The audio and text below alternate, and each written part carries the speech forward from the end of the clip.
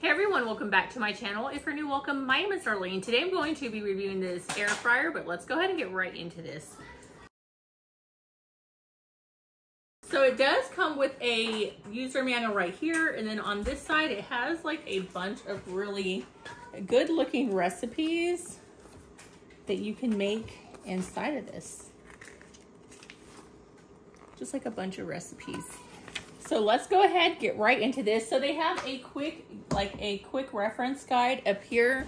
So it says that this is hot, do not touch, do not fill this up with oil because it is not a deep fryer, it is an air fryer. This lid, don't try to take off this lid because it does not open right there. It has a button right here which you're gonna push. I did already put this in here, but when you're cleaning it out, you just take this out to clean it. And that's just gonna keep everything from touching the very bottom. And then you have your menu, temperature button, power button, time button, start and pause button. So let me go ahead and I'm gonna take this off.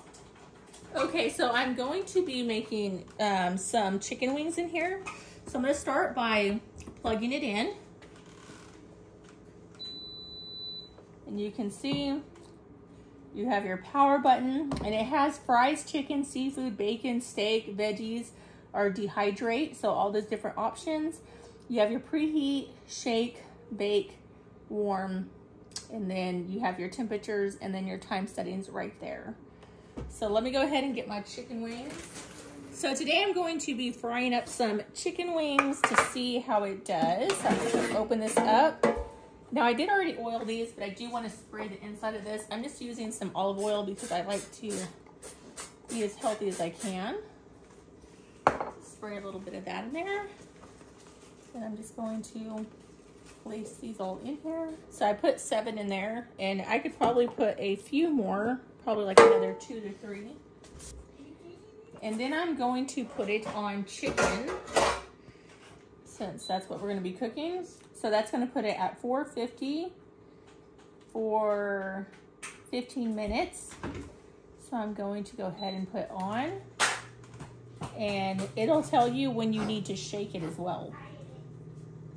It's very quiet, which is really nice. I have another one and it's way louder than that. This is like really quiet, actually.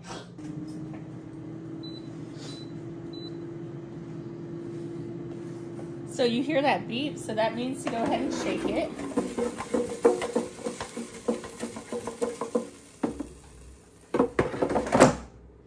And then it's going to start again. Okay, so this was not done. As you can see, when I squeeze, blood still comes out. So I'm gonna cook them a little longer. It did cook for 15 minutes, but it is not done. So I do not want to be eating raw chicken. So I'm gonna cook it for maybe 15 minutes longer. We'll see. I'll let you guys know. Okay, so now I put it on fries. Put some tater tots in there that I'm going to be making for my kids. The chicken came out perfect. I did put it in there for like another 5 minutes and it was really nice. It's crispy in here. Super delicious. Then I'll put my sauce on them in a little bit. Okay, as you can see, the tater tots are nice and crispy. I have one more, and then I'm going to just heat up some chicken nuggets for my kids. And this thing is amazing.